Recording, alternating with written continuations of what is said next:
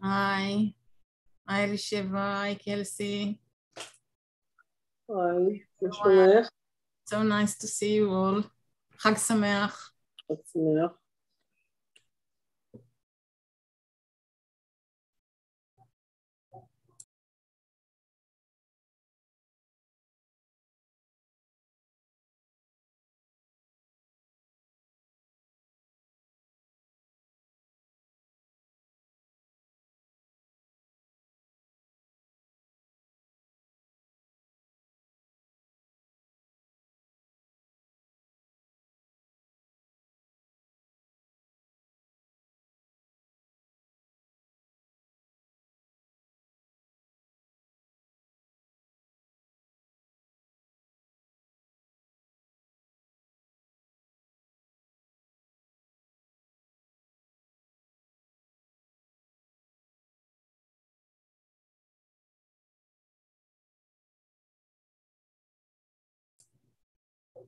Hi to all. חג שבועות שמח for us, for everyone. We are so grateful that we have the opportunity to meet here again. So we hope that all of you are very well. And let's continue. Okay. All right. Thank you, Jali. Okay. Just a sec.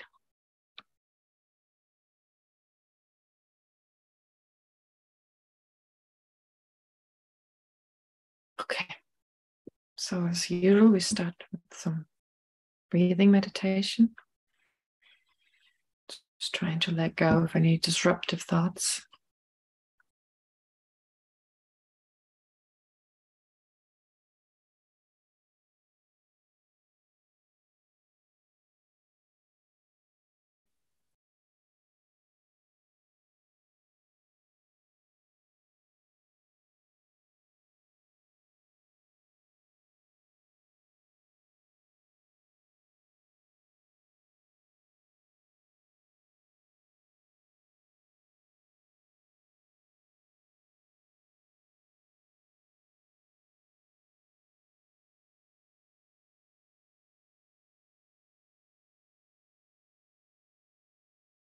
And then in the space in front of you sits the Buddha,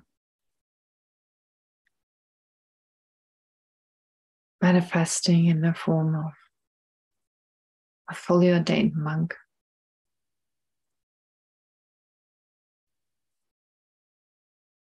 Wearing saffron robes.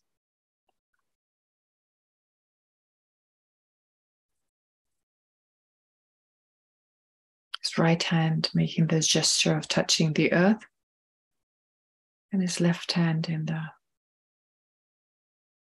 gesture or the mudra of meditative equipoise, holding a begging bowl.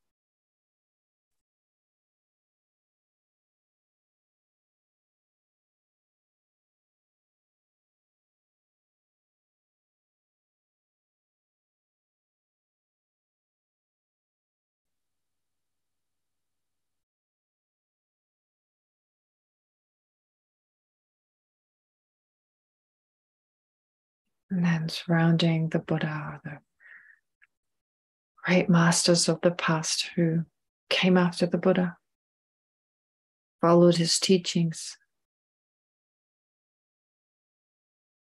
and attained high realizations or full enlightenment.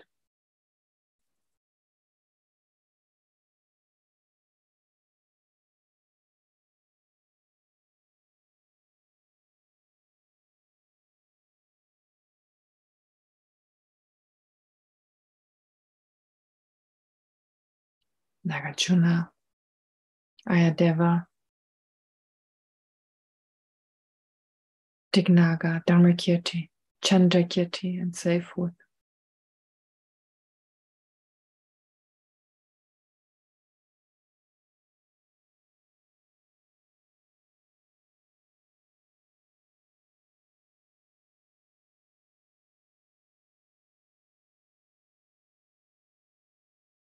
Also think that the 84 Mahasiddhas, the great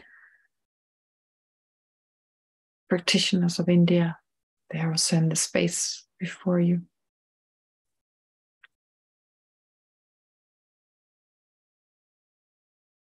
All the masters of the Tibetan Buddhist tradition.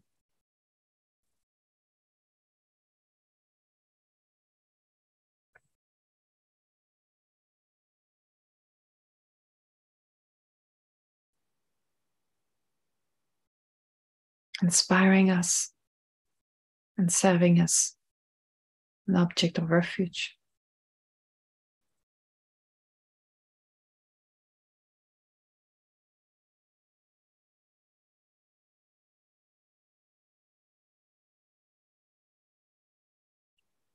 And we're, of course, surrounded by all sentient beings.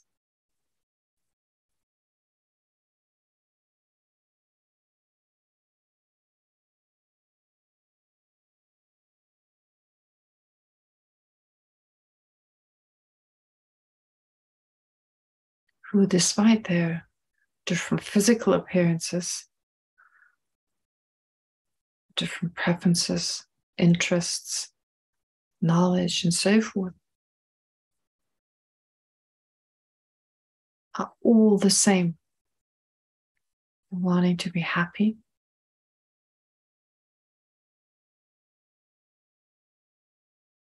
and avoiding suffering.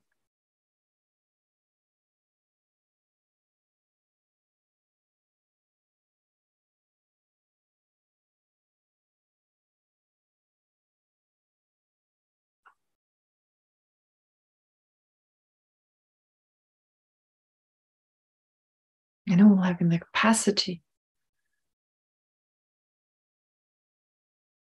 to free their minds from all suffering and other hindrances.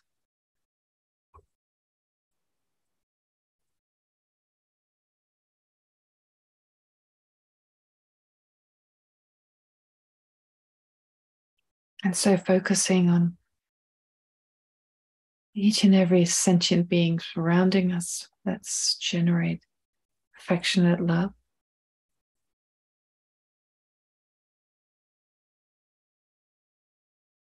A mental factor there is caring, full of affection.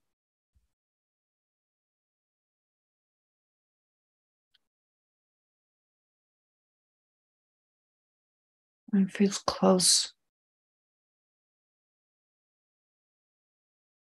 to all these beings, accepting of their shortcomings and so forth.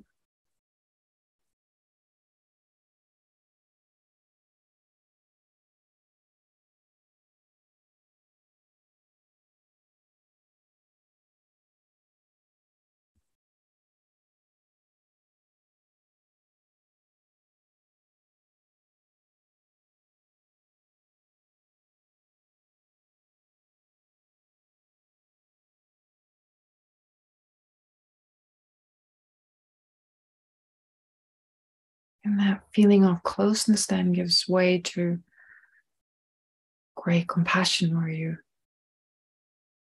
focus on the endless suffering sentient beings experience and generate that deep aspiration for them to be free from all their suffering and the causes of suffering.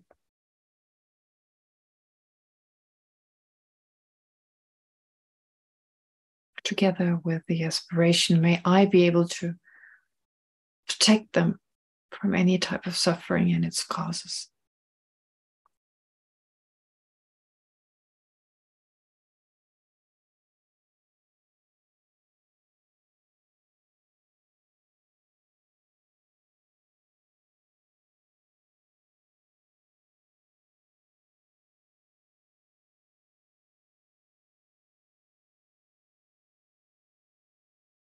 And that aspiration then becomes the determination to do whatever is necessary, no matter how long it may take, to free sentient beings from suffering and its causes. To take personal responsibility for their well-being.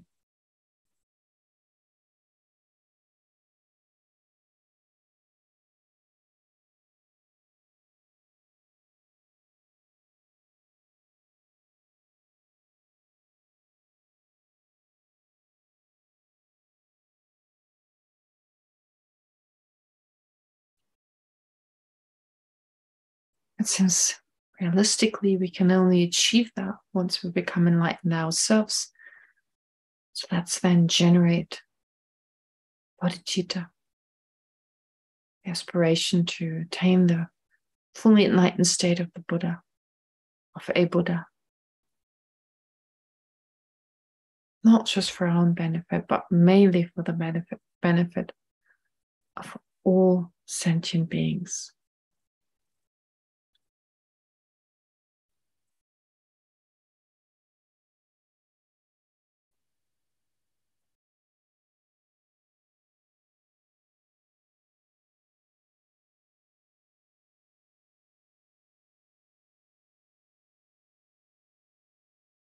And think that you will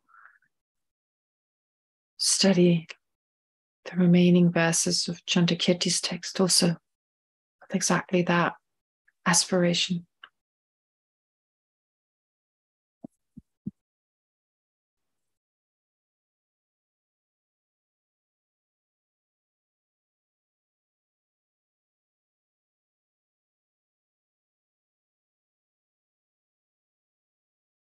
And then without letting go of the mind of enlightenment, let's recite the prayers.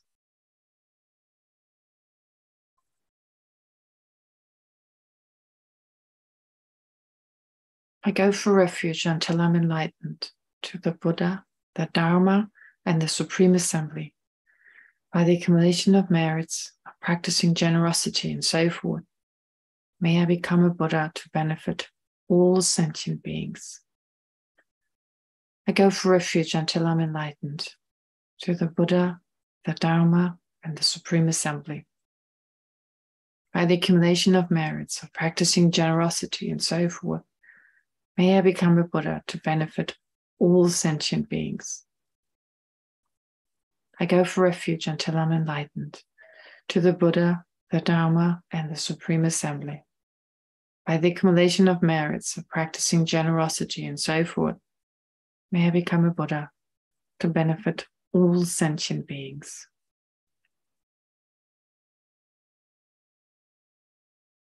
And to be sure that you deepen your love and compassion for sentient beings even further.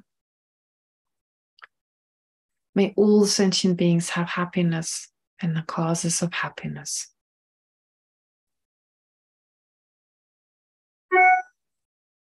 May all sentient beings be free from suffering and the causes of suffering.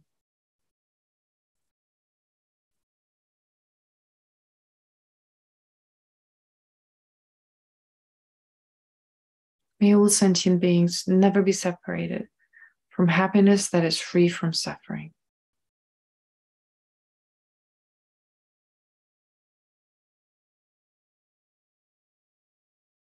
And may all sentient beings abide in equanimity, free from attachment for friends and hatred for enemies.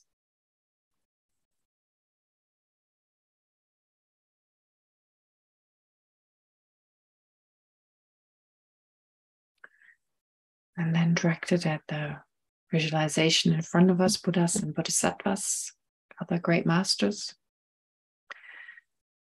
Reverently I prostrate with my body, speech, and mind.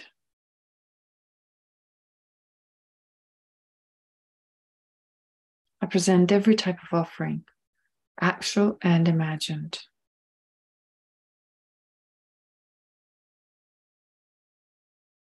I declare all my negative actions accumulated since beginning this time.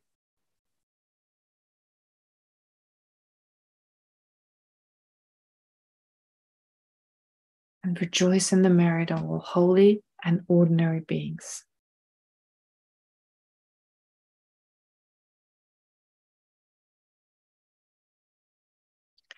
please remain until the end of cyclic existence.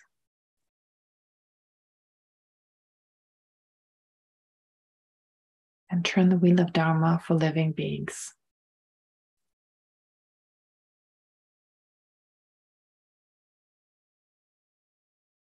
I dedicate my own merits and those of others to the great enlightenment.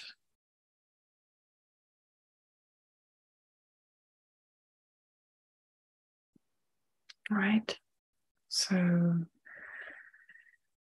then just for this coming week,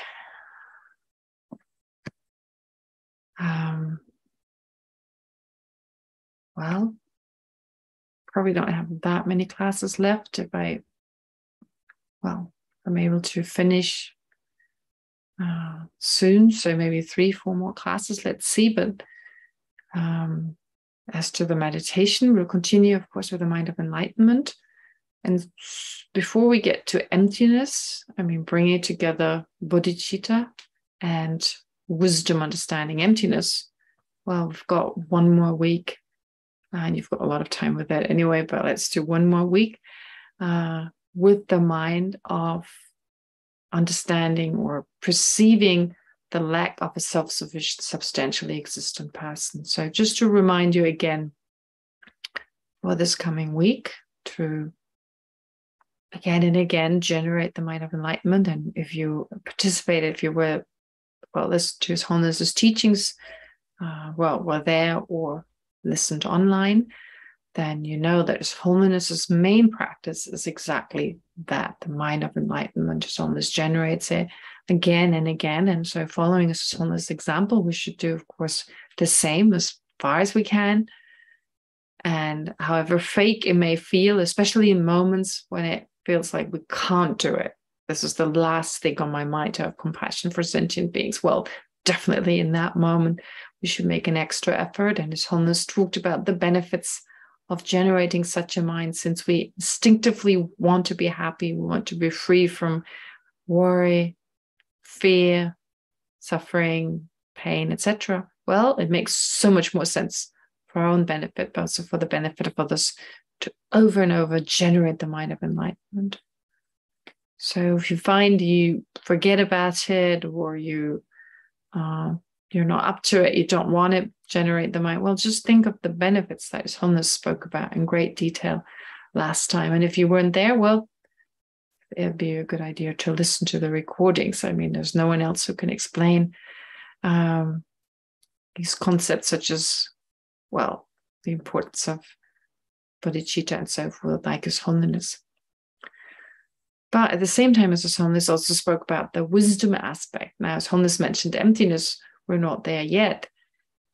We're focusing, before we come to emptiness, or bringing the two together, emptiness and bodhicitta, we'll spend another week on alternating between, bodhicitta and the wisdom, understanding that there's no self-sufficient, substantially existent I. In the sense that it feels to our mind, and not at all times, it feels at certain times to our mind as if there were, of course, a separate entity, separate from mind and body, that doesn't necessarily exist independent of mind and body, but still something that is findable. That's something that we could actually, if we went through our mind and body, or went through our 5 aggregates, we could pinpoint that, and we could say, oh, so this is the I that owns mind and body. This is the I that utilizes mind and body, that is the owner, the controller of mind and body. That's how it feels, as if there was that separate entity. And there is a sense, I could recognize that even without mind and body. I could, without taking to my mind and body, I could actually take to mind that kind of I. It feels that way. So as if there was this self-sufficient, substantially existent entity. An entity which is such that you could theoretically exchange that I for the I of another person. So in other words, take on the mind and body of another person, take your own I that controller, that utilizing entity, and you could actually take on the mind and body of another person. So exchange your I in that sense.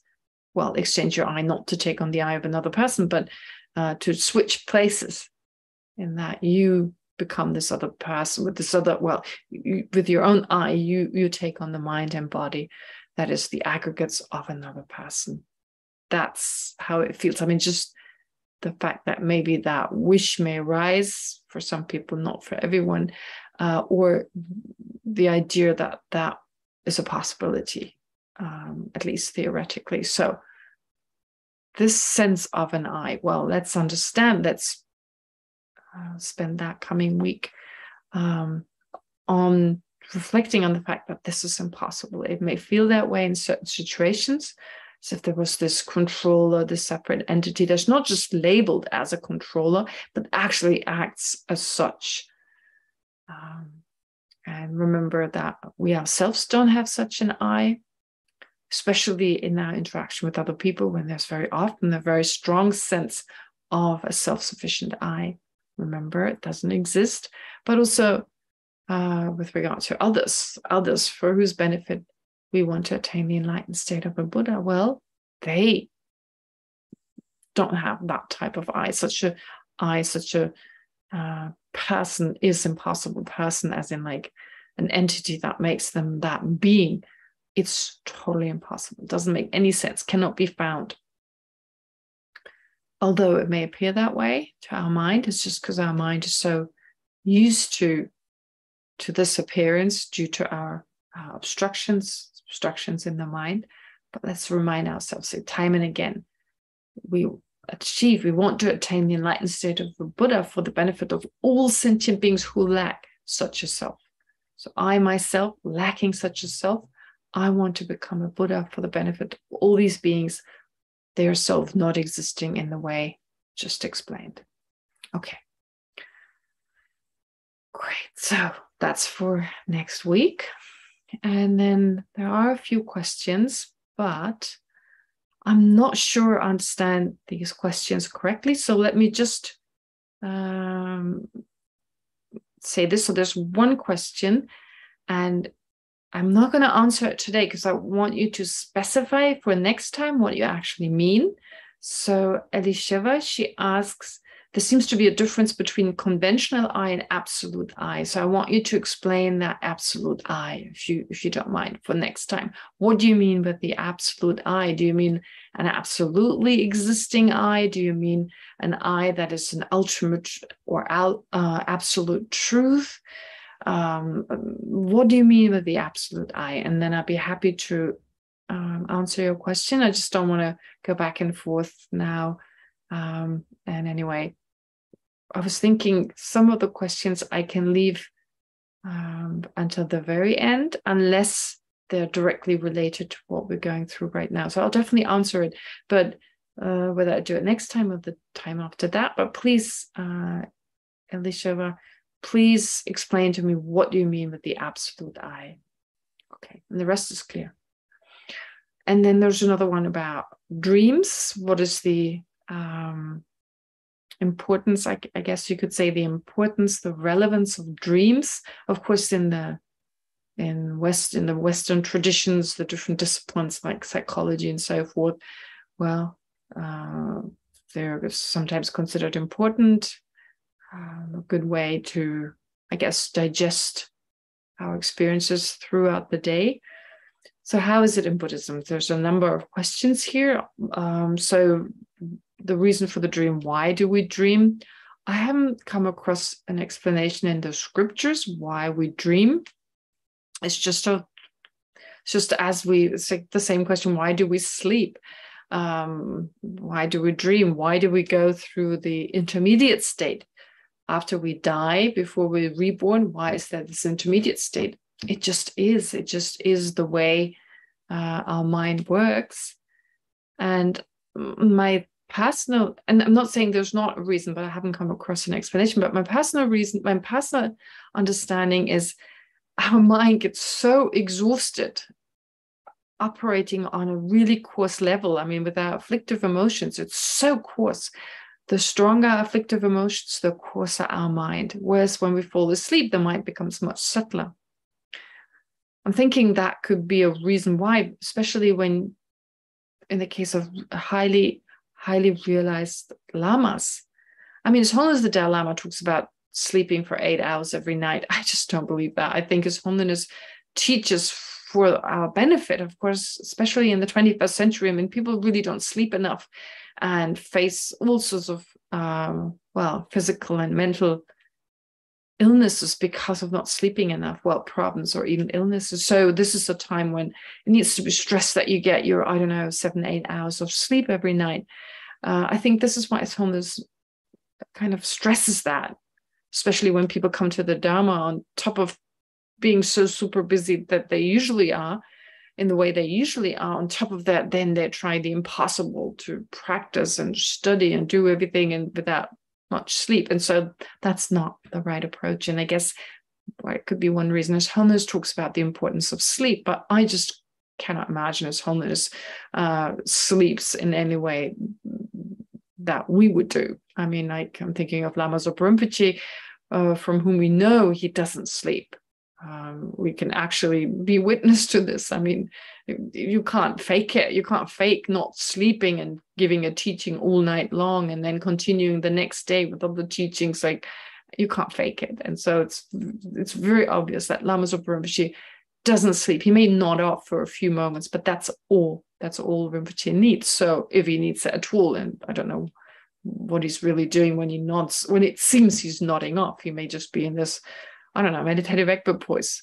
You may be in the meditative equipoise all the time anyway, but just manifesting in that way. We just don't know. But the point being that these great masters, they don't need sleep, it seems, because their mind have become so subtle. They're not exhausted by their afflictive emotions, such as, attachment, aversion, envy, greed, etc.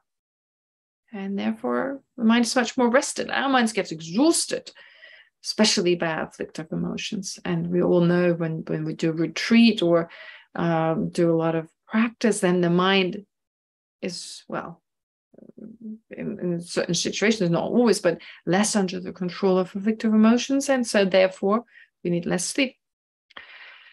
And just being out in the world and doing our thing, of course, it's tiring to do this and that and going from here to there. But there's afflictive emotions. There's our interactions with other people. They're there. They're present. We may not be aware of them. We're so focused on the situation in that moment, and that's exhausting. So therefore, we need to sleep in the first place. And so dreaming is, of course, a subtler kind of mind that helps us to digest, I guess, in Buddhism, you'd say the same thing, what has gone through, to go through it again if you've repressed things, etc. So that's probably the same as in modern psychology. It keeps us healthy. Is there a meaning of those dreams? Well, actually, it depends on who's dreaming. I mean, some of the lamas, they talk about dreams. His Holiness has spoken of dreams, whether those are like the same kind of sleep dreams as, like I said, we don't know. Usually with a lama, you speak more of visions, having certain visions, and they are very meaningful, depending on the level of the lama. I mean, they may still be sleeping, of course, and then they have more visions. They have dreams that are very meaningful. Lucid dreaming is definitely a practice. Dream yoga is definitely a Buddhist practice. And again, whether it's like a deep state of mind, deep in the sense as uncontrolled, I should say, as uncontrolled as it is in our case, well, that's to be seen, and definitely not with lucid dreaming or dream yoga. It's definitely not uncontrolled. So I don't know enough about it. You find it in Tantra, but it's not stressed as much. I mean, I don't think I've heard His Holiness really give an explanation on dream yoga ever. I mean, mentioning it, yes, but not really give extensive explanation on it. What types of dreams there are? Well, our ordinary ones, many of them are mistaken minds. We believe something to take place when in actuality we're just lying on our bed. But then there's this whole explanation that our mind may actually leave the body and actually travel somewhere. That's also a possibility. But again, I don't know enough about that. And again, I wouldn't know where to look were to read about it, etc. So yeah, whatever Western science talks, I mean, I'm pretty sure that is true of it to the most part. And here it says that in Buddhist teachings, the concept of the dream is often used as an illustration of the idea of awakening. Well, no, it's not the dream that is used as the idea of awakening, but it's waking up from the dream. In that, for an ordinary person, many of our dreams are wrong consciousnesses, believing our body just lying there, but we believe there's an elephant in the room, etc., which of course is just it's not there. If there's no elephant, not even a conventional elephant in that moment, it just appears to the mind, which is the difference to labeling an object on the basis of actually having an object of labeling, let's say an actual elephant, versus it just being the appearance to the mind, but then they're not being, of course, everything is an appearance to the mind in that sense, but we still talk of an external world. And there's a difference between an actual external world appearing that may also appear to other minds versus us in our dream. So then it's just a wrong consciousness when we dream of something that actually doesn't happen. And in that case, therefore, we can say it's a wrong consciousness, and awakening from it, waking up from it, I should say, is taken as an example for enlightenment, for liberation, waking up from the sleep of ignorance, from the wrong perceptions we have due to ignorance. So this is how it's used.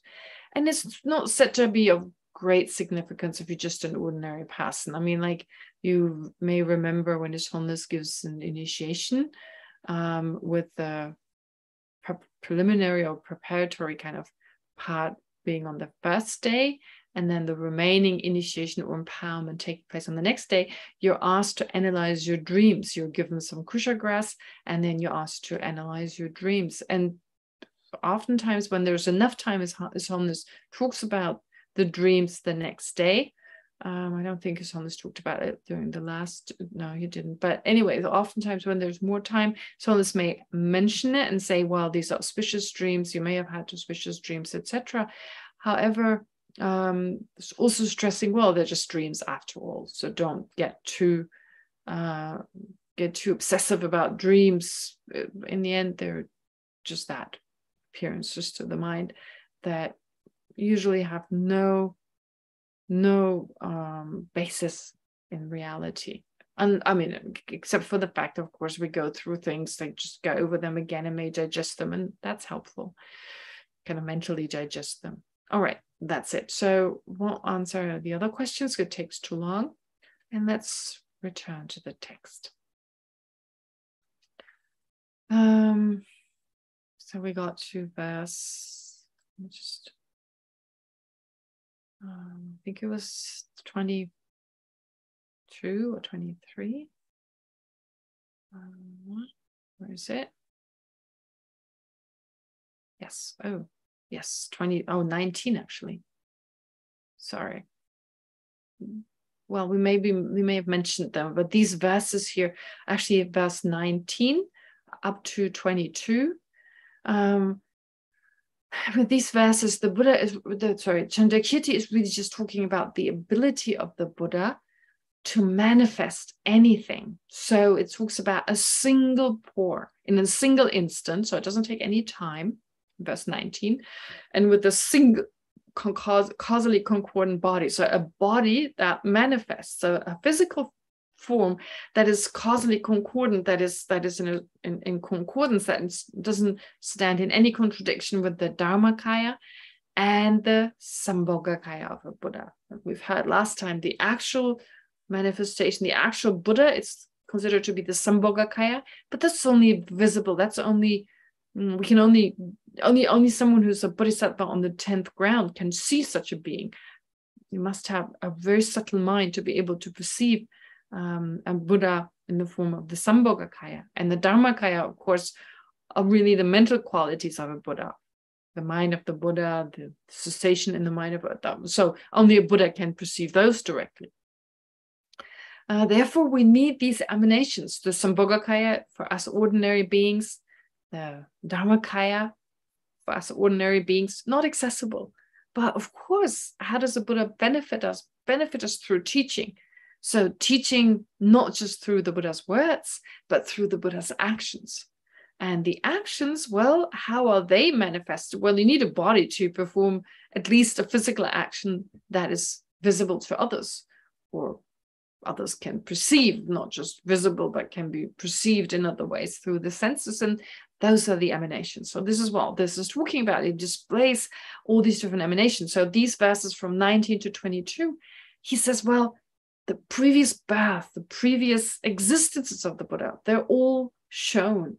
I mean, they're shown, like you meet this person, in other words. It's actually just an emanation of a Buddha. So let's say His Holiness the Dalai Lama is an emanation of a Buddha. Buddha Shakyamuni was an emanation of a Buddha. So Buddha Shakyamuni is just an emanation. I mean, just not in any way, not merely, I wouldn't use the word merely as not, as being kind of inferior almost in that way. No, but saying that, it's not the Sambhogakaya, because we wouldn't have been able to even hear the words of Buddha Shakyamuni or get the teachings of Buddha Shakyamuni if it wasn't for that emanation. And that is displayed. So why the previous birth? Because we need, it's endless different emanations, by the way. So we need these examples. Like, of course, the Buddha mainly teaches how to become enlightened. And so the previous lives, how the Buddha has gone through practice, so we can learn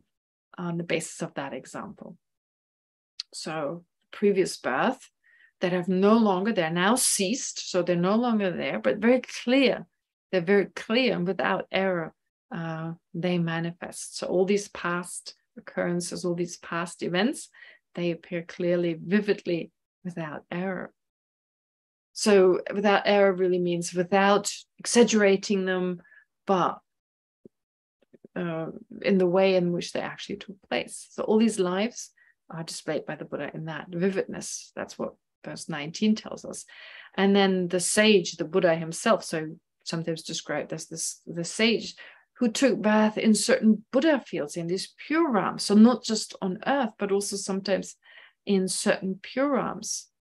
And again, kind of displaying those for sentient beings so that they can actually perceive them in whichever way that manifests, as an appearance to sentient beings. So the bodies, the deeds, the different strength and powers that a Buddha had at that time when still practicing.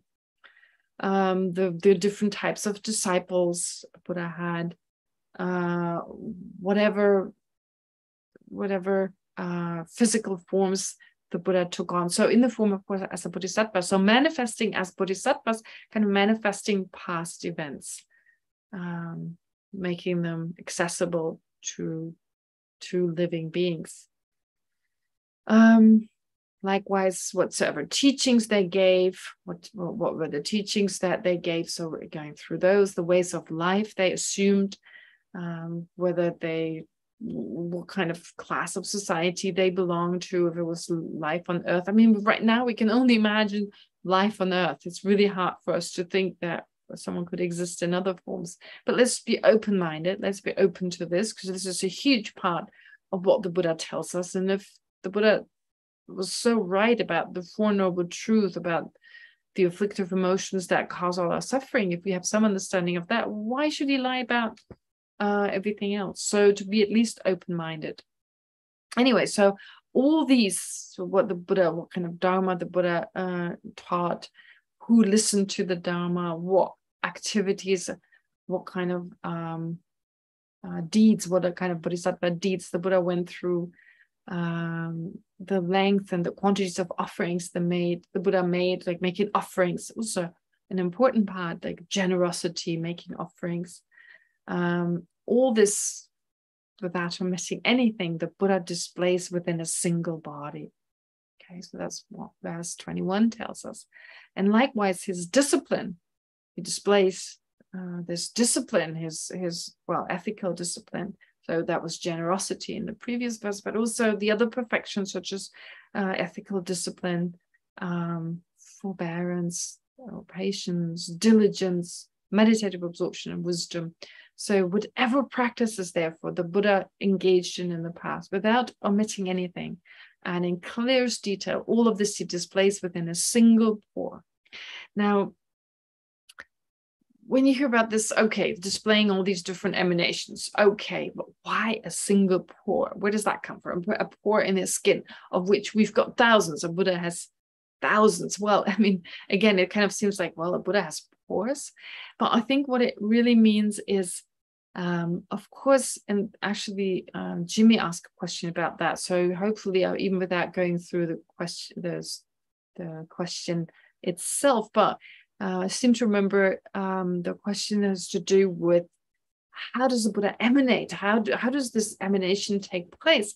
And in the sutric system, actually, the explanation is, well, there's no real explanation, I guess. I mean, there is to a certain degree, but the fullest, the most complete explanation you find in the tantric texts. So how does the Buddha emanate? Wait, our body, is that an emanation of our mind? No. Our mind takes on a body. So it's a different approach. It's a different way of obtaining a body. So our body just connects to, well, in the case of a human body, connects to the fertilized egg of our mother, our future mother, or our mother. And so it's not that this is an emanation, this fertilized egg is an emanation of our mind, not at all. No, but in the case of a Buddha, the physical body, of course, the mind is also the cause of the physical body, but we distinguish between a substantial cause and a cooperative condition. So the substantial cause, as you know, is like a seed that gives rise to a flower. So the substance of the seed transforming into the substance of the flower. But of course, with the help of cooperative conditions such as the sun, the warmth of the sun, possibly a farmer planting the seed, and so forth. Those are the cooperative conditions. So the substantial cause of the emanations of a Buddha are the subtle energy winds in the body, which that explanation is really given in Tantra, not in the Tantric texts, nor in the Sutric texts. And then in that context, it makes sense. So the mind of the Buddha, of course, is a cooperative condition. Without the mind of a Buddha, the Buddha wouldn't be able to manifest from that subtle energy, wouldn't be able to manifest an emanation. And it's not just one emanation, it's so many of them. And that is, again, it's impossible for us to understand. We can't even control our single body. And we can't control that. We can't control our mind. We can't control our body. And so it seems like, how can you control all these different emanations that are, they're a body, they're considered a body. They're considered to be a body, but not just one, but so many of them. So the Buddha is able to manifest exactly what's necessary spontaneously in that moment through the pore of one body. So it's kind of saying you've got so many pores. So coming from these endless pores in the body. So there's so many of them. It's not literally saying it's got an ordinary body with ordinary pores and so forth, and each pore can then manifest a few beings. It's not literally like that. I don't think it's like an ordinary pore as such. It's just if it comes from the Sambhogakaya, of course, the Sambhogakaya itself also having arisen from the subtle energy of that is accompanies the mind of the Buddha, the clear light mind of the Buddha, which is really the mental consciousness of the Buddha. There's no coarser type of mind, as in our case. We have a clear light mind, but it's hardly ever active. So the Buddha's mind is really that continuum of a clear light mind from the time when the Buddha was a bodhisattva. And now that clear light mind is fully active, free from all obscurations. And with the subtle wind, which is responsible for the different emanations, so the Sambhogakaya, from which then the different other emanations. So when it says here from the different pores of the Buddha's body, it means the Sambhogakaya. So from any place in the body, the Buddha manifests further bodies, further, emanations, not just bodies, but whole beings, who are all you can say, controlled by the same mind. So again, it's like mind-boggling. It goes totally beyond our capacity to really understand. And all I can say is, well, ask you to be open about it and allow that possibility.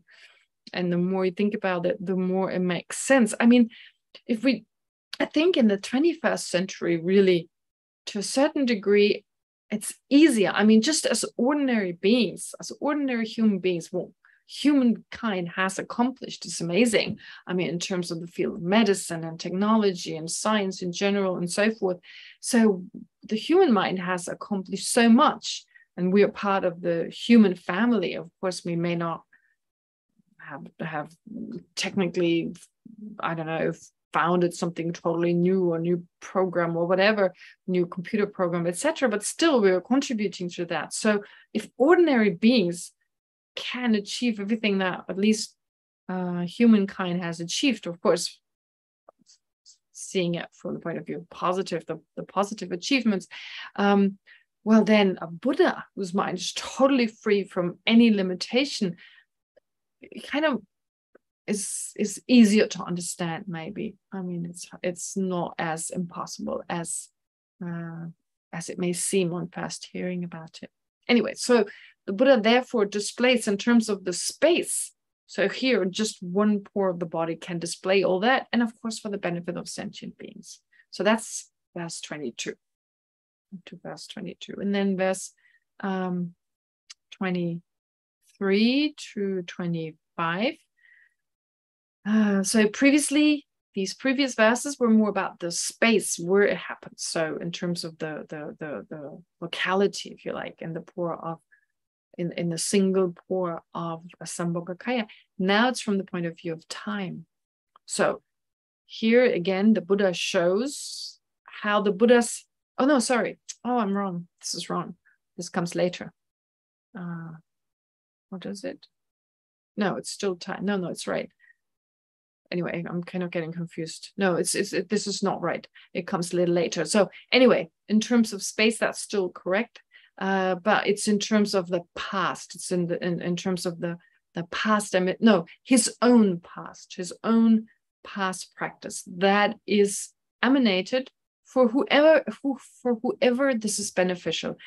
In particular, of course, we need to remember that the Buddha, of course, teaches or is most effective in his teaching with regard to those beings he has karmic connections to. So this is an important aspect. Although the Buddha's qualities are all the same, the omniscient mind of a Buddha and so forth, however, with regard to the karmic connection that they have to certain sentient beings, which goes back, even though there's no longer karma, but there's karma from the side of sentient beings. And it's because of that they can benefit some beings more than others, because of that karmic connection. Okay, but anyway, now the next verses, as I said, verse 23 to, 25, in there, he talks about manifesting not just his own past experiences, but also those of others, of other Buddhas, of other beings, again, showing how it's done, in other words. So he shows how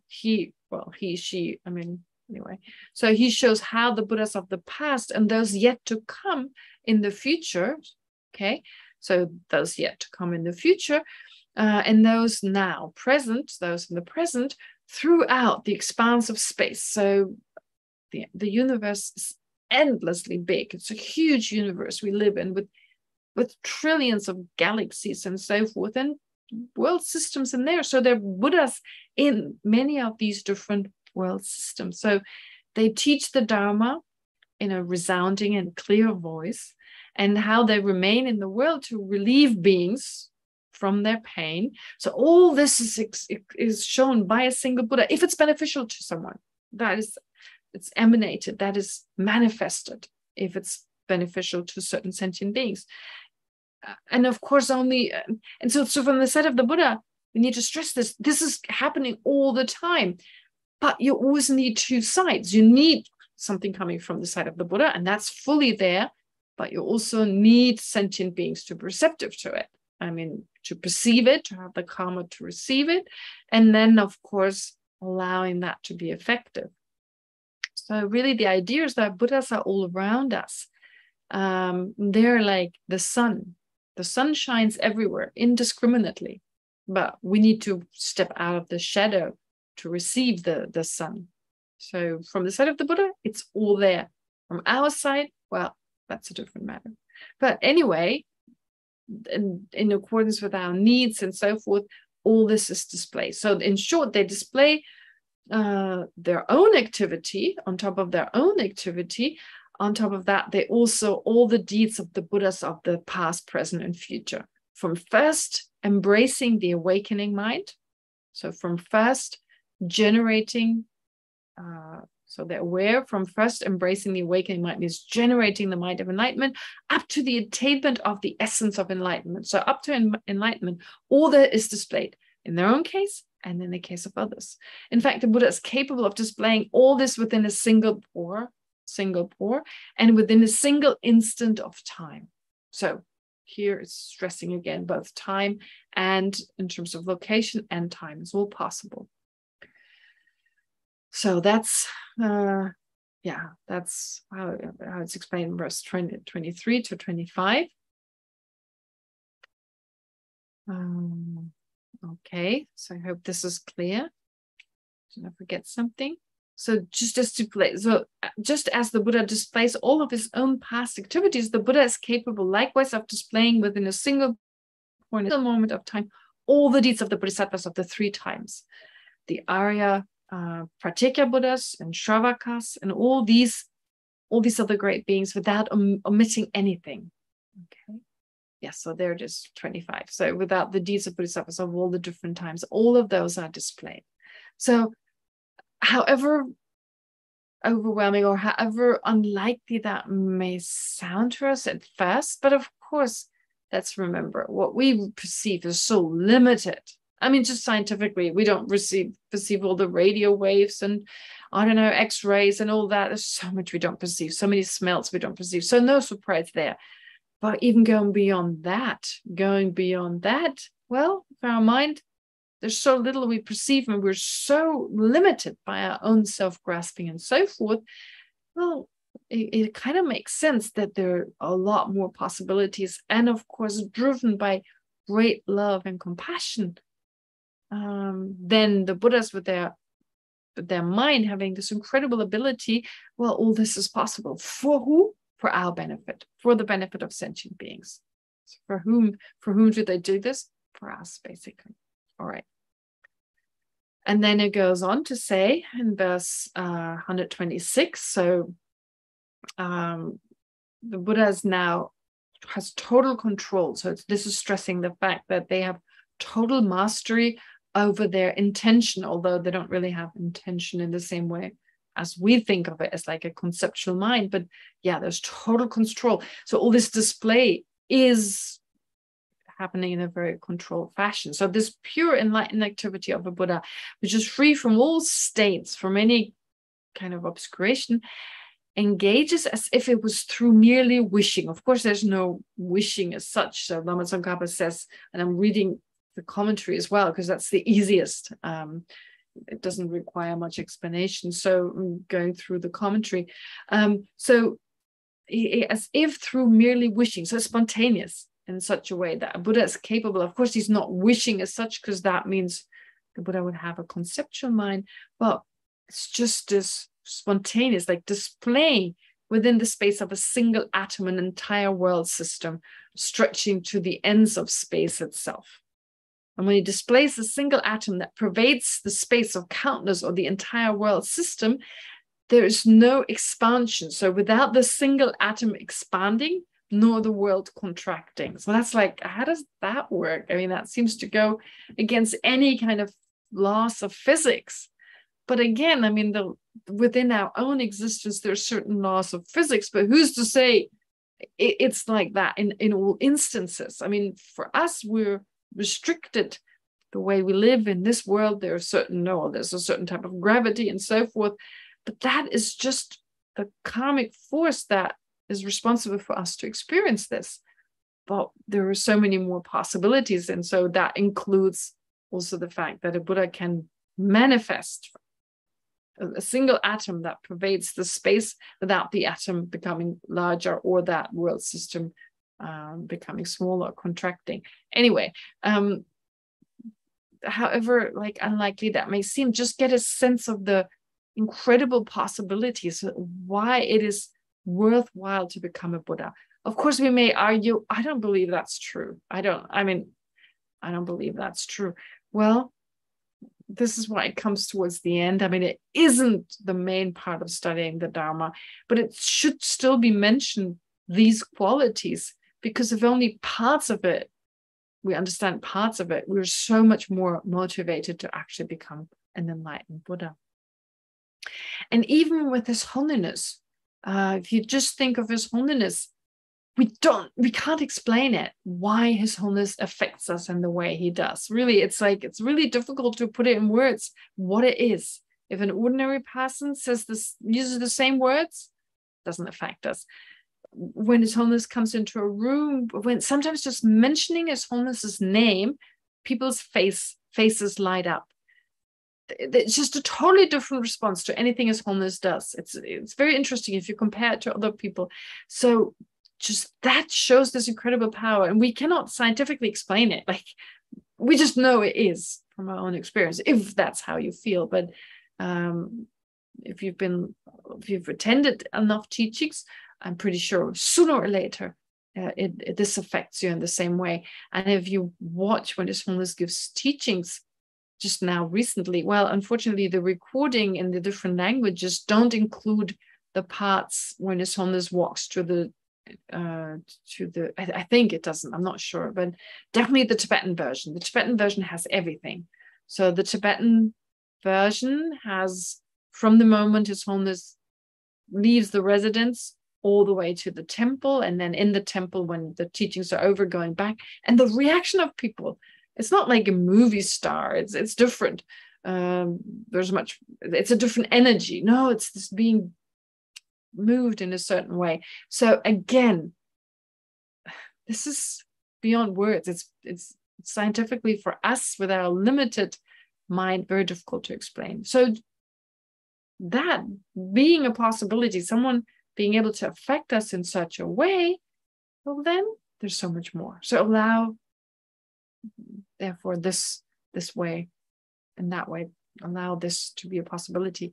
Anyway, it goes on to say, free of discursive thought, a Buddha can display in every single instant until the end of time deeds countless in their diversity, right? So the number of diverse deeds that a Buddha who's totally free from any kind of discursive thought, any conceptual mind, he can display this until the end of time. So it's countless and unmatched by the number of atoms that exist just in Jambudvipa. So Jambudvipa, according to the world system that is explained in the Abhidharma, which we don't necessarily have to take on, but Jambudvipa is really just a word for describing our existence in this world, in this particular world we live in. So it's just another way of saying that. So here, the first of those verses, so 26, that is with regard to space, and the last one, 27, is with regard to time. I previously got it mixed up. All right. So first it says in the single atom, it stresses that again in verse 26. And then verse 27, it talks about the time. So in a single instant, anything is possible. And it goes on forever until the end of time. So when it says, as long as there space remains, as long as sentient beings remain, I will too remain. Well, that is the prayer, at least in its meaning, that the Bodhisattvas have made this prayer they've made in order to then be able to, until the end of time, benefit sentient beings. And now the next part are the different powers a Buddha has. So we've mentioned the 10 powers. They were mentioned before, but we haven't gone through them in detail. Now, from verse 28 to verse 29, they're just mentioned. Sorry, verse 28 to verse 30, they're just listed. Okay, so I'll just read through them. That's why we can go through it quickly. And then an explanation is given of all these different powers. So besides this emanation, I think we mentioned before, or on top of this emanating anything that's possible, there's certain powers that are really important And those are expounded on here. All right, so wait, let me just make sure in terms of time, we're good with time. Can't see. Oh yeah, we've got 15 more minutes.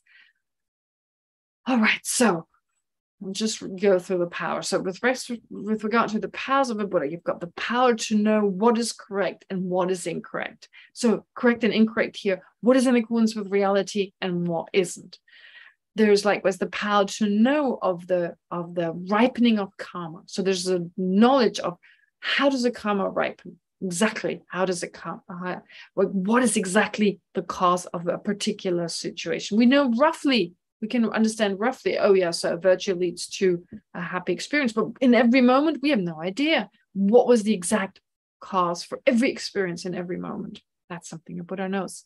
The power to know the diverse aspirations of being. So what do people wish for, right? We don't know what people wish for. And here, aspirations can mean non-virtuous ones, neutral ones, and virtuous ones. So anything people wish, and we're all driven by our wishes, by our desires, and here aspirations can also include our desires, like exaggerated, afflictive desires. But it's still important to know to be able to guide someone. And it can also, of course, include virtuous aspirations. The power to know the diverse elements, like the different elements, the mind, body, the different faculties and so forth. The power, elements, sorry, no, that doesn't include the elements, but well, to a certain degree it does, but more like, well, it'll be explained anyway. The power to know faculties. Oh, so the diverse elements really includes the faculty as in like the sense powers, but here the faculties in the sense of which are superior and which are not. So the abilities, the superior or less superior ones, again, very important to guide sentient beings.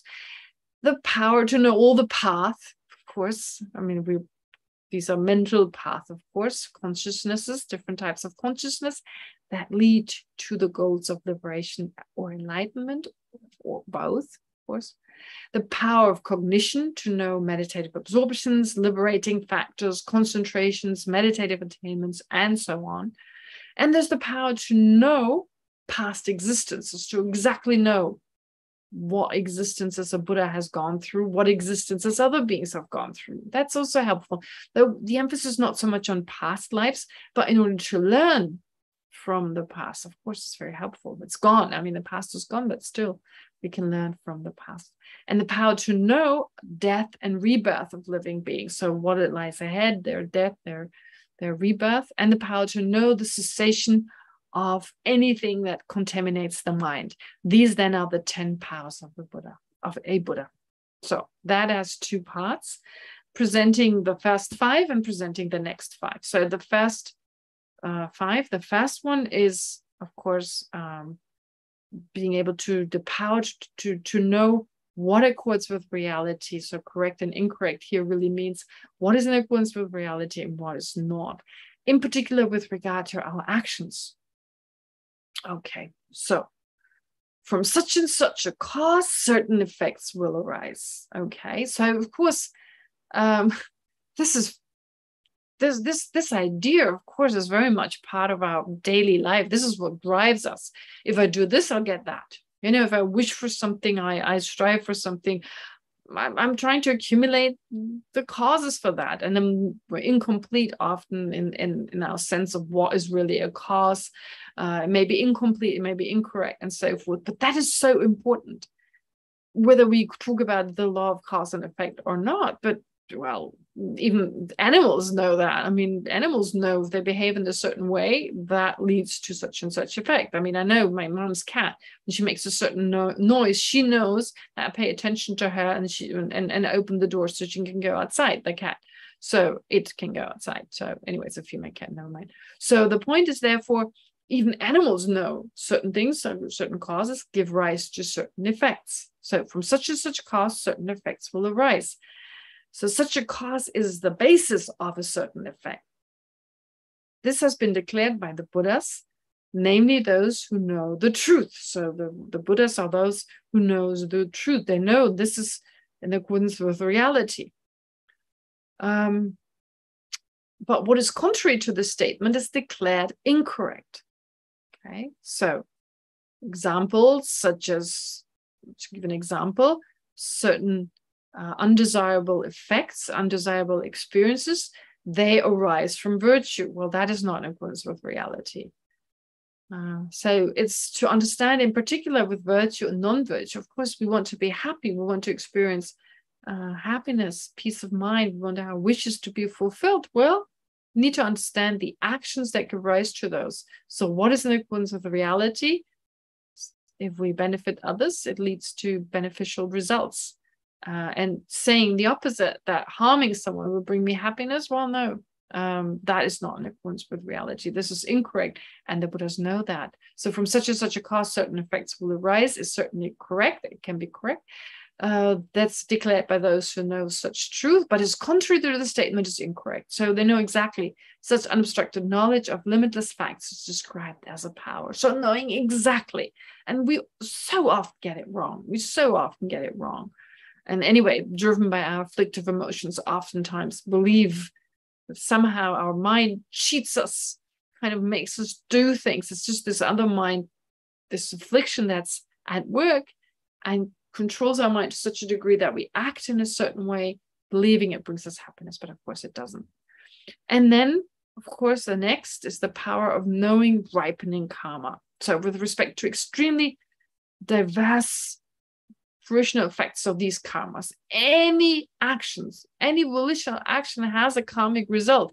I mean, even any action in general, I mean, even if it's a reflex, has a certain result, but it's neutral usually. I mean, it's not like a virtuous or non-virtuous action, but basically anything has a result. And in particular here with regard to our volitional actions, so the actions that are intended, the knowledge that penetrates with unimpeded potency and force. So there's a complete knowledge of that. Each of these varieties of karma, the desired, which is virtuous, and the undesired, which is non-virtuous karma, and even the opposite. So, or unmixed karma that is not mixed, right? So virtues, non-virtues, desirable and undesirable. The opposite, which is like not clearly delineated. It can be a mixture. It's like we perform a virtuous action, but then there's pride or arrogance, or, it's like every action is not always that clear cut. Our mind goes from virtue to non-virtue and back to virtue. And so our actions are a reflection of that. Any of our actions are reflected by that. I hope I'm not going through it too fast. I mean, I could give more explanation, but I don't think it's necessary. I don't want to interpret too much into it. And it's pretty straightforward here. So therefore, virtuous actions, non-virtuous actions, which are just virtuous or just non-virtuous, and their opposite being mixed, the mixture of those. Then there are contaminated actions, uncontaminated actions. So the factors thing about the exhaustion of contaminated negative karma, those would be uncontaminated actions. The previous ones are contaminated ones. So what is desired, the undesired, their opposite. This refers to contaminated actions being controlled by, well, at least self-grasping. And then their exhausting factor, which is uncontaminated karma, that brings about the exhaustion of, anything that prevents us from being liberated. And also the extremely diverse fruitional effects of these karmas. So knowing the actions, knowing the results, the knowledge that pervades all objects of knowledge pertaining to volitional actions and their results through all three times is described as the power to know the ripening of karma. That's verse 32. So that's something, again, very important. To know reality as described in the first verse, in particular with what action leads to what results. And now, what is exactly each ripening? What is the result of that? What is the cause of that? And so forth. And then the next is the diverse aspirations of beings. The next verse describes the different, wishes. Like I said, we're all driven, even on the virtuous scale, like even from the point of view of the level of virtue. There are always wishes there. And the wishes, there's nothing wrong with, I see you just posted something in the chat. That's good. Anyway, so there's nothing wrong with having a wish. A wish is not necessarily afflictive desire. So let's be very clear about it. I've spoken about this before, that afflictive emotions are just an extreme version of certain minds that in their non-extreme, in their what would you call it? Yeah, well, in their non-extreme, in the sense on the level where they accord with reality. All right. So the afflictive emotions are extreme versions of those minds that are in accordance with reality. They've kind of moved away from reality, kind of exaggerating. So to give you the example of like, well, aspiration, aspiring to become enlightened, that is, in general, that is not a non-virtuous mind. We can become enlightened. It makes sense for our own benefit, for the benefit of others. So to aspire towards it, that is in accordance with reality. It's not an extreme type of mind or an extreme mental factor. It's actually a mental factor. But then when I understand enlightenment is something totally different from what I think it is, and I associate the enlightenment of a person, like the qualities of a person, with the person, I develop desire for that person, not to gain the same qualities, but now want to own the person. I want to be around the person, always be in their physical presence. Well, then that mind that previously just wished to have the same qualities as this Lama, let's say, for instance, that aspiration has now taken on an extreme aspect, or an extreme, it's taken on an extreme aspect. It's become extreme, where I'm no longer focused on the qualities of the person. I'm bringing in my self-grasping. I'm associating this quality, like the person that has these qualities and this quality, they have become one, inseparable.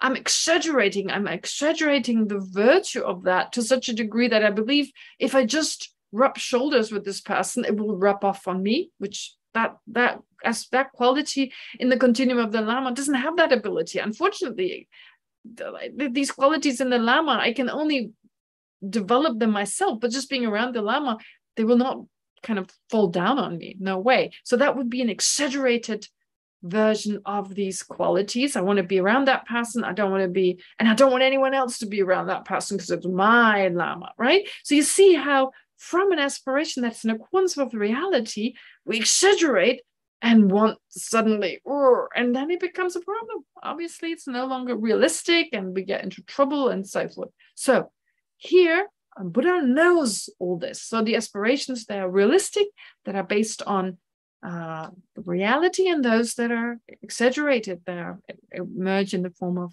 attachment. Okay, so it says in verse 33, yearnings stem from the power of their seats or emerge from factors such as attachment. So there's an extreme diversity of such yearnings and aspirations, inferior ones, intermediate ones, and extraordinary ones. So inferior, of course, attachment, desire, and so forth. Intermediate, well, neutral ones. And then the extraordinary, those that are, well, like the aspiration to become fully enlightened. And knowing even the aspirations veiled by other factors, obscured by the seats, so thus obscuring the seats of such aspiration as referred to above, a knowledge that is pervasive and engages or penetrates all the facts of the three times pertaining to aspirations. This is the power to know the diverse aspiration of beings. So they're veiled by other factors. They're not always obvious, but it doesn't matter. It doesn't matter. So a Buddha knows the seeds of these aspirations, the causes of those. That's a knowledge that's pervasive and engaging, in that it engages or penetrates all the facts of the three times, the beings of the three times, total knowledge of those. How helpful to know exactly the aspirations of beings. And previously, of course, the ripening of their karma and so forth. Okay, so I'm going through it quickly, as you can tell, because I said it's not really hard to understand. So these qualities. And in verse 34, it tells us about the different elements. So Buddha is skilled in differentiating all the elements. I have stated that the nature of the eye, so the different elements here, as in like the 18 elements, the eye faculty. So how much can our eyes perceive, in other words, or the eye sense power? What appears to it? I mean, of course, we don't have the eyes of a I don't know, of an eagle or the eyes of a snail or whatever. Do they have eyes? I guess. Anyway, so we have human eyes, but I would know exactly what they can see. And then, of course, the differences even among humans. So that's, again, of course, important to totally know a person and teach them accordingly.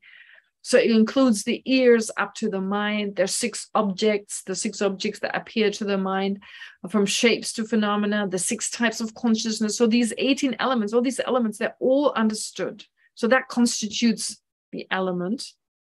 All consist of the inner emptiness, so they all lack inherent existence. That's also constitutes an element. So the knowledge of a fully awakened Buddha is infinite.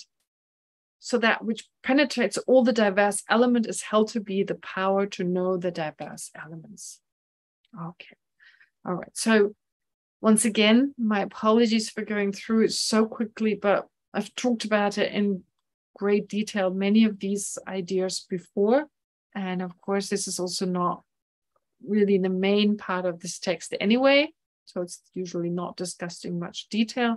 As you can also tell from the commentary, it just gives some explanation of the words, and that's it. So, but to summarize, first of all, we learned about, of course, the different kayas, the Dharma kaya, the mental qualities of a Buddha, which only a Buddha has access to. We talked about the physical, like the aspect of the Buddha that includes the physical, which is described as the Sambhoga kaya. It's not just the body, but it's the entire person, having a certain mind, of course, but as the entire person. Again, we have no access to that kind of person because it's only accessible to bodhisattvas who realize emptiness directly. Their mind is subtle enough to perceive such a Buddha. And therefore, a Buddha needs to emanate different manifestations in many different ways. And we've heard, based on the tantric explanation, of course, this being possible due to the subtle energy that a mind of a Buddha is connected to.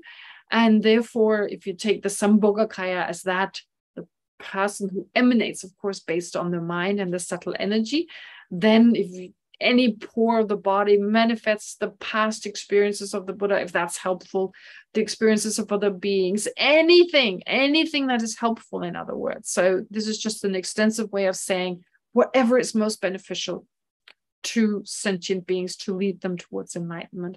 So in the pore of one body, in one instant, and this goes on forever. So in terms of space, where these take place, with, on the basis of an atom, without the atom contracting, a whole world system can be shown, and so forth. So it's just huge, shows this enormity, the enormity of what is done here. And so in terms of time, in terms of space, so all this is done, but of course, because there's certain powers of perception, those are, of course, most important. So the Dharmakaya, which we can't perceive, but from that incredible mind of the Buddha comes the knowledge, first of all, of course, what accords with reality in terms of causes, which causes lead to which result, and which causes do not lead to certain results. So that knowledge is there. There's knowledge, of course, of the ripening of each individual karma.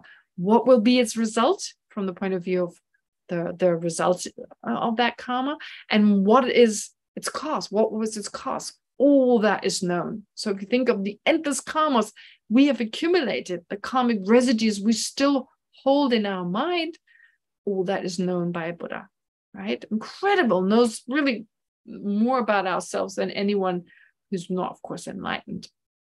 And then knowledge of the aspirations of living beings, anything that they desire, and knowledge of the elements. So this is how far we got, right? Is there knowing the ripening of karma, the diverse aspiration? Oh yeah, and then we do the next one next week, which is the knowing those of superior and faculty. So in terms of their understanding, their spiritual level, knowing that. Okay. So once again, I sped through it. It was really quick. But like I said, I don't believe it's necessary to go through it slowly. So we've got 20 verses left. So we may be able to go through another 10 next time, then 10 the week after that. And if there's still questions, we could make time for that. But I can I can see the end is near, so it's not going to be that much longer that we can actually complete this text. Okay, great. Now, let's do some meditation. Really internalize what we've just learned. Open our mind to these possibilities. Of course, in our case, to enhance our aspiration to become just like that, to utilize our mind in that way, to actualize our fullest potential. But before we start, let's do some breathing meditation, of course, to concentrate our mind, to let go of any mental disturbance, any disruptive thoughts.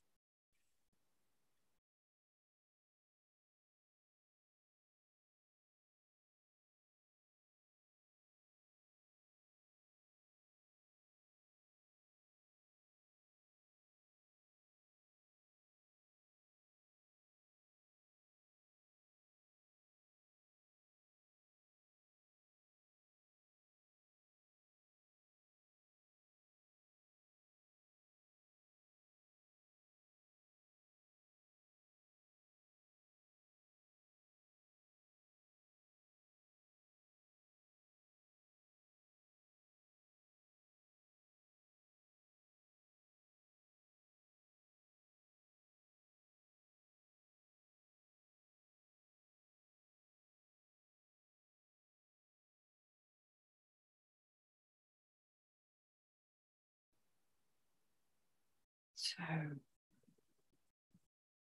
having learned about the amazing qualities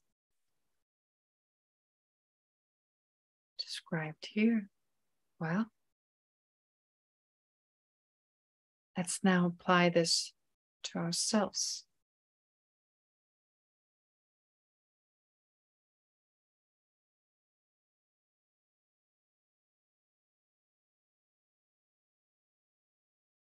That we ourselves have the capacity, have the potential to attain these amazing qualities.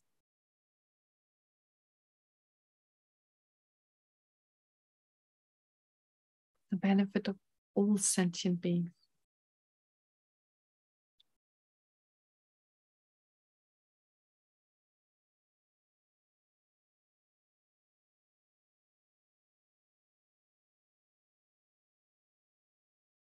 So once we've attained the Dharmakaya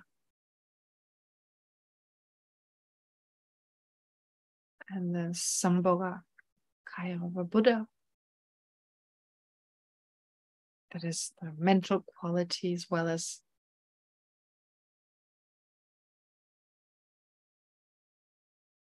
manifestation of a Buddha whose body can only be perceived by Arya Bodhisattvas.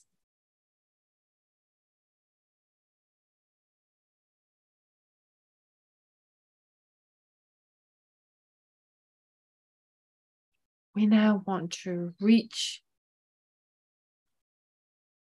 as many sentient beings as possible.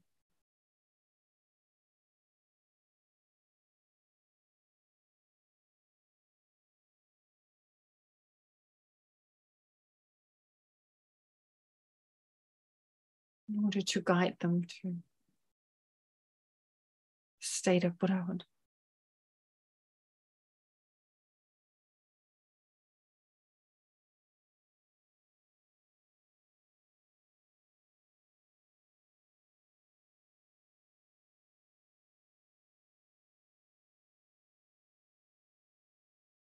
So with the help of our mind and subtle energy, subtle wind, we can manifest endless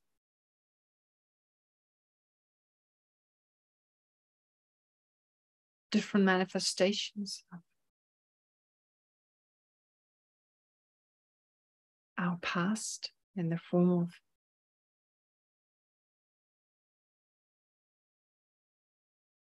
practicing bodhisattvas as an example to other beings.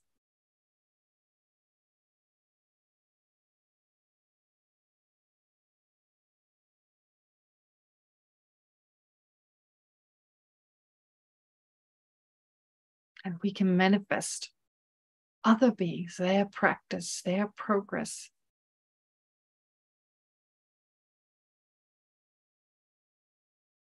On every pore in our body.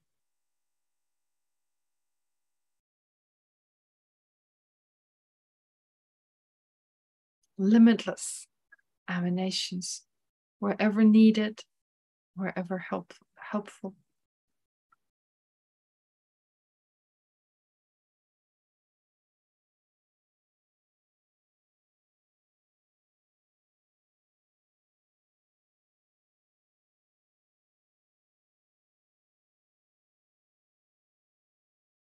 Helping again limitless beings, especially those we're karmically connected to.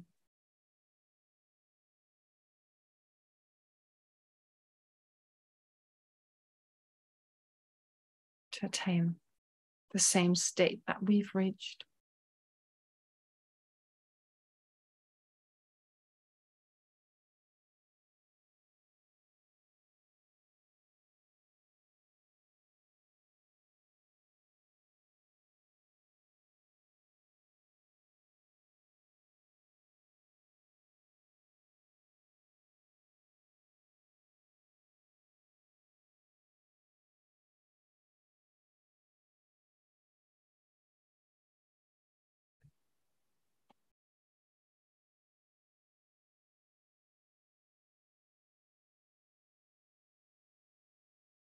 Not just that.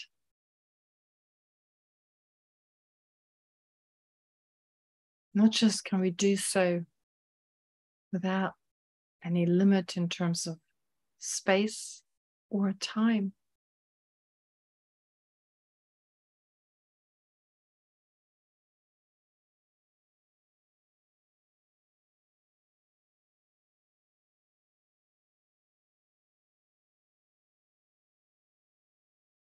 We'll also have these mental powers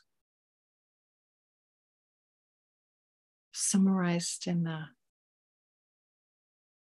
10 powers of a Buddha.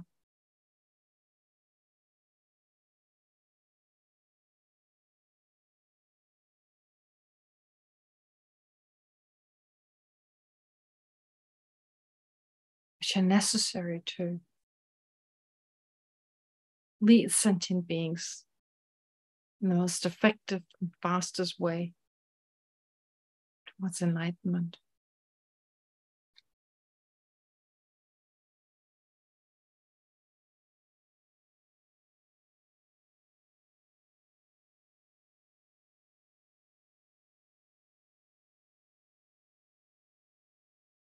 First, there's the power to know what is correct or incorrect in the sense of knowing realistically which causes give rise to which results and which causes could never give rise to certain results.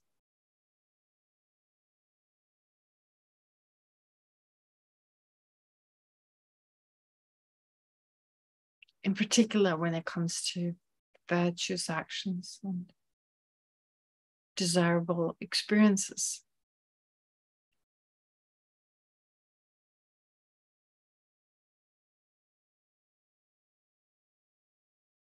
Versus harmful actions. And they're resulting undesirable experiences.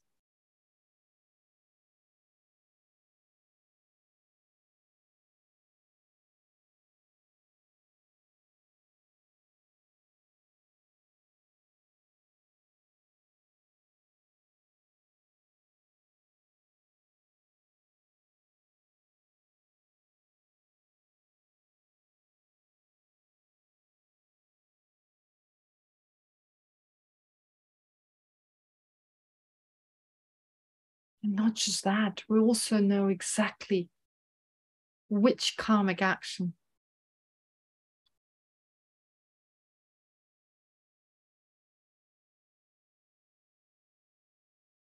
is responsible for certain experiences, for certain situations that living beings go through.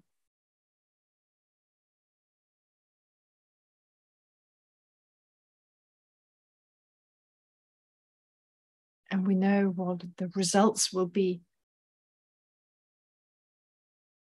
of any action of body, speech, or mind.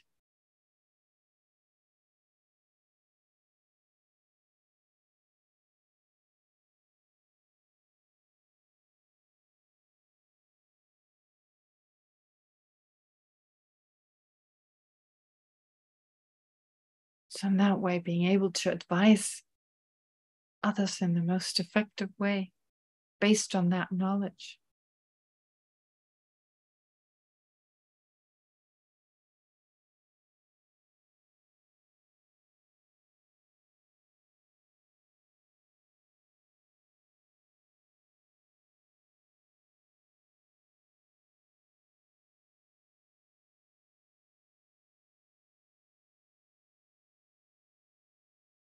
We have knowledge of what sentient beings wish for.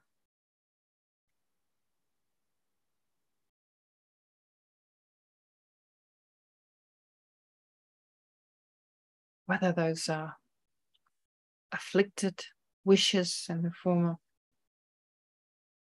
afflicted desire,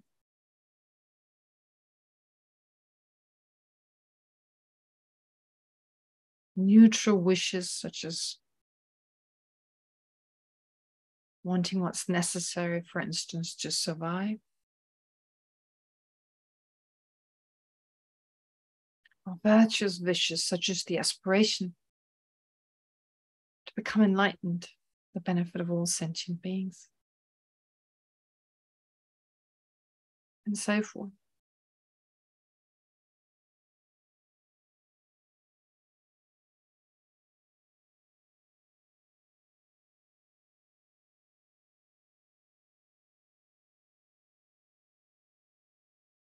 We know exactly what every living being wants and can act accordingly in terms of short-term and long-term fulfillment of at least some of those wishes, depending on the benefit or harm of those wishes.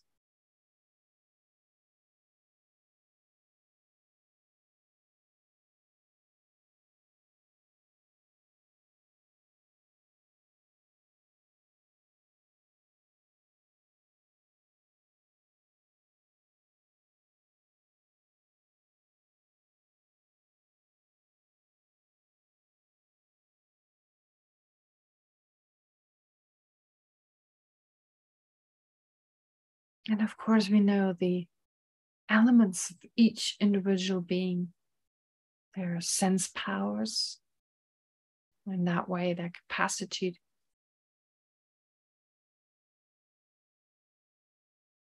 of their senses, the objects that appear to their minds, sense and mental consciousness,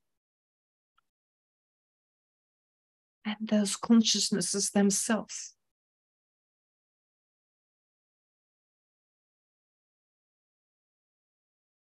Five sense consciousnesses, and of course, the mental consciousness with all its thoughts, ideas,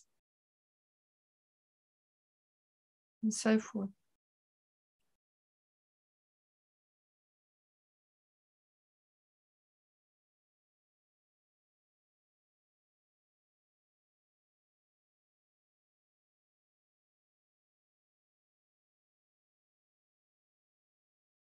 So think for those and all the other powers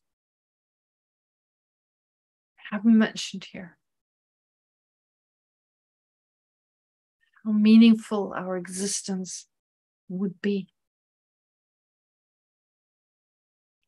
How amazingly beneficial.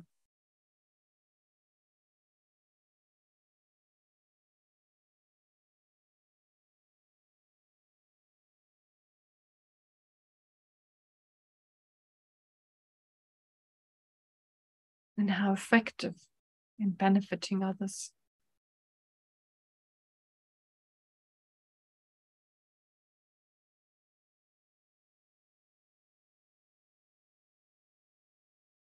All these abilities we've got,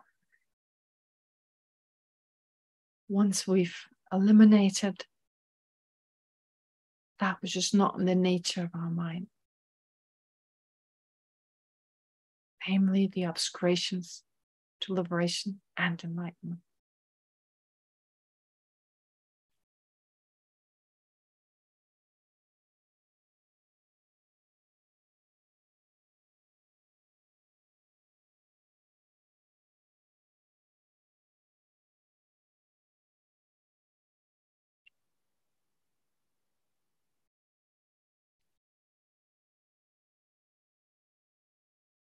And now to conclude our short analysis or reflection, take whichever insight, whatever conclusion you've come to, and single-pointedly focus on that for a few moments.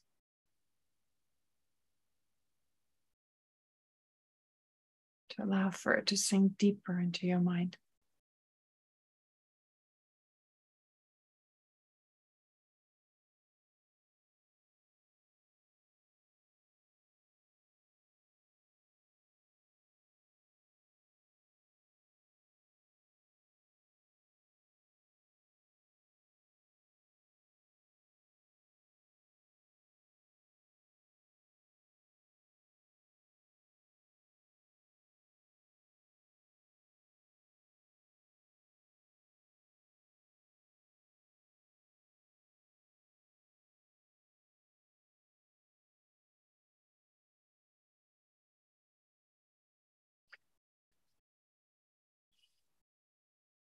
And then let's dedicate, of course, whatever virtue we've accumulated together.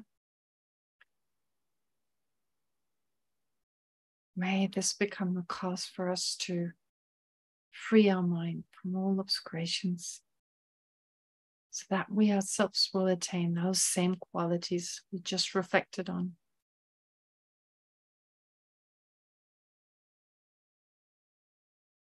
In order to be able to benefit all sentient beings in the most effective way.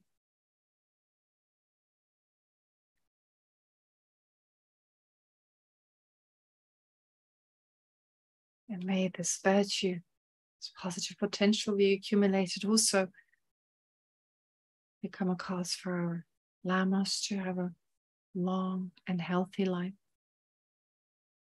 Of course, His Holiness the Dalai Lama and all other great masters. May this strengthen and lengthen their lives, so that they continue to guide us.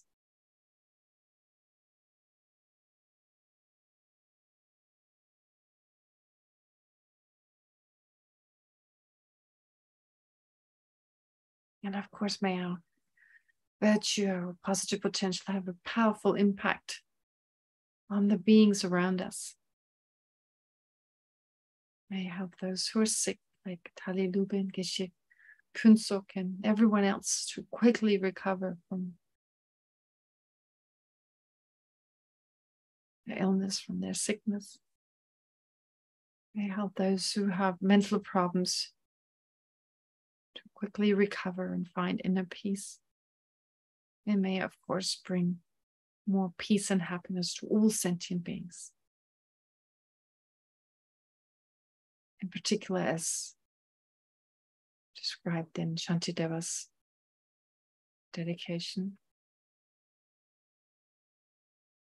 So let's make an extra effort to really reflect on those words and dedicate accordingly. May all beings everywhere, plagued by sufferings of body and mind, obtain an ocean of happiness and joy by virtue of my merits. May no living creature suffer, commit evil, or ever fall ill. May no one be afraid or belittled with a mind weighed down by depression. May the blind see forms and the deaf hear sounds. May those whose bodies are worn with toil be restored on finding repose. May the naked find clothing, the hungry find food. May the thirsty find water and delicious drinks. May the poor find wealth, those weak with sorrow find joy. May the forlorn find hope, constant happiness and prosperity. May there be timely rains and bountiful harvests. May all medicines be effective and wholesome prayers bear fruit. May all who are sick and ill quickly be freed from their ailments. Whatever diseases there are in the world, may they never occur again.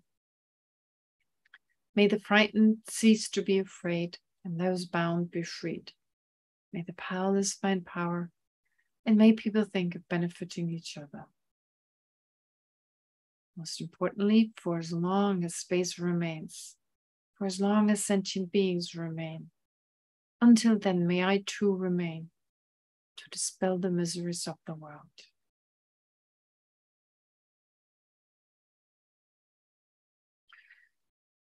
Okay, thank you very much. So don't forget, there's no self-sufficient, substantially existent I, the way we went through in the beginning. No I exists that way. No other being exists that way.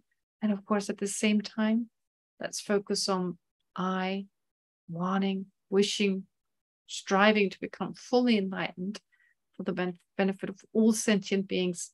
Again, of course, who don't exist in a self-sufficient, substantially existent way. So let's make this week again was guided by His Holiness, talks about this all the time. Bring the two together, method and wisdom. And then we'll meet again next Sunday. Yes, that's it. Next Sunday. All right. So have a great week and see you later. See you next week. Good night, Geshe. Thank you. Bye. Good night. Laila Talk. Good night. So bye-bye. Schön, gute Nacht. Bye, Geshe. Thank you. Thank you, Dharma friend.